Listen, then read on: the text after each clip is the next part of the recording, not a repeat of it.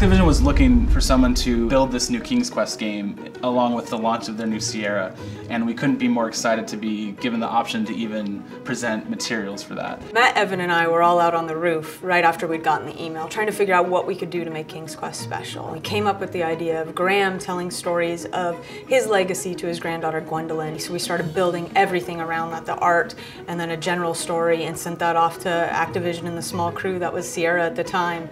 And they were just thrilled. When Lindsay came to me, she actually gave me a choice. We had another project going on and she's like, you want this or you want King's Quest? King's Quest, no doubt, give it to me. I can't wait to get started. Since we've announced King's Quest, it's been crazy. I mean, for a long time, it was our secret project and we had so many things we wanted to talk about, and I would like compose tweets and I'm like, can we send this yet? And I had to wait, and I finally got to share it with everybody, and we've been getting so much amazing response from the community.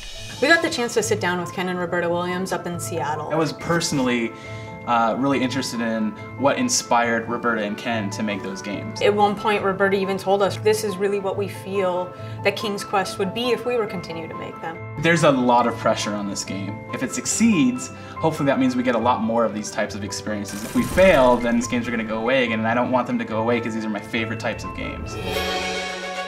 It should definitely feel like you're getting a very deliberately crafted cinematic experience. I think it's turning out to be a gorgeous game. It's a really, really great opportunity as an animator to be working on a project that gives us this kind of freedom and sort of storytelling ability. That's really what we wanted to accomplish with King's Quest.